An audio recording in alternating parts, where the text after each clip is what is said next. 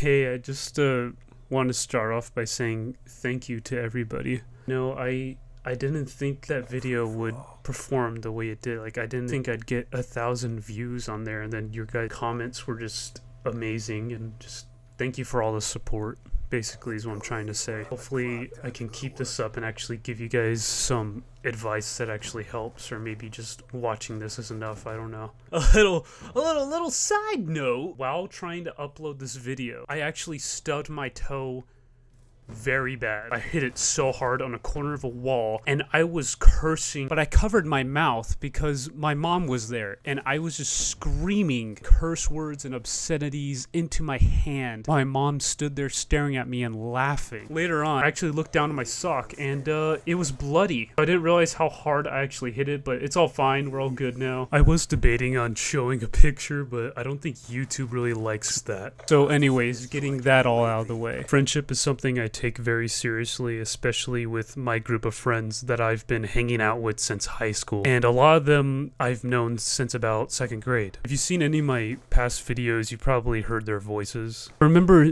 seeing a trend on YouTube called I Have No Friends or something like that, and I actually watched a really good video breaking it down by Acta. Is it Acta? Acta? Anyway, so I highly recommend giving that a watch. They break it down a lot more than I can. But in that video, they actually say something that kind of stood out to me, was the fact that social media is actually anti-social. Why go out and meet people when you can connect to potentially thousands? This might be a bit meta since I just upload videos that have people watch them, but I think that's a positive part of the internet. The fact that you can connect to people regardless of distance and create a community of positive change is actually one of my goals. But to create a lasting friendship, you need to put in effort to obtain a friend and maintain a friendship. Is obtain the right word? Now I just want to get into how I've made friends throughout the years. So although I have my friends I've stuck very close to all these years, I also have made new friends in college and obviously throughout high school. So basically, the best advice I have for you is just to get out there.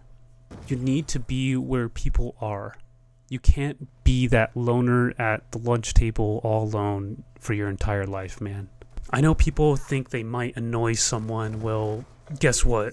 That's what I think all the time, to this day. But I talk to people anyway. Look at me right now. Look what I'm doing. There are so many people in this world, I doubt you can annoy them all. If you don't know how to approach people, well, put yourself in a situation where they have to converse with you.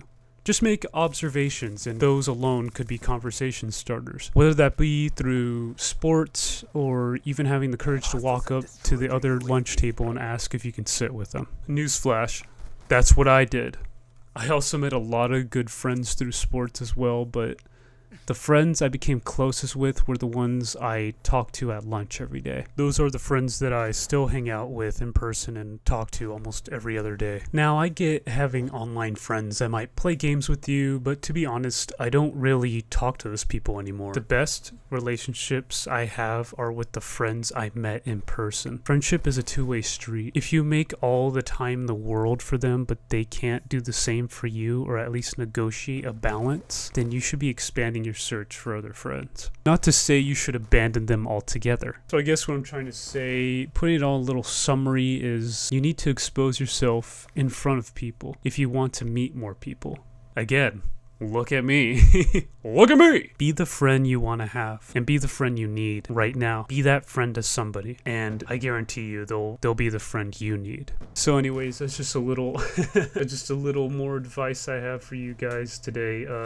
Like always, you can always leave in the comments if you guys want me to talk about anything next week, and I'll be sure to cover it as best I can, if I can cover it. I can't cover everything. I don't know everything. So yeah, anyways, thank you guys so much for watching, and just thank you for all the support. Like, it means the world to me. I'll see you guys next time. Take care.